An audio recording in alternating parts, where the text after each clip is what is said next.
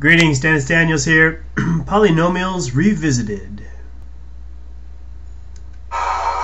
Polynomials. Take a look at these. Let's do 2 times 4x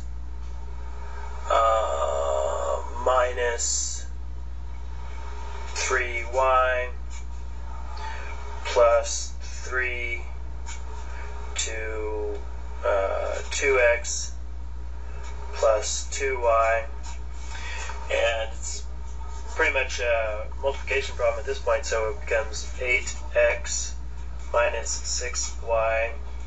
We'll go ahead and keep that in our parentheses for the time being, plus 6x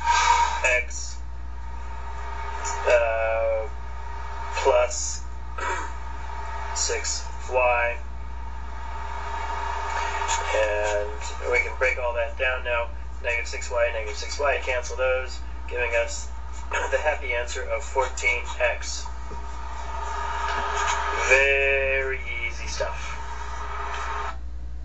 And let's take it over to Wolfram Alpha. Here's that same equation right here.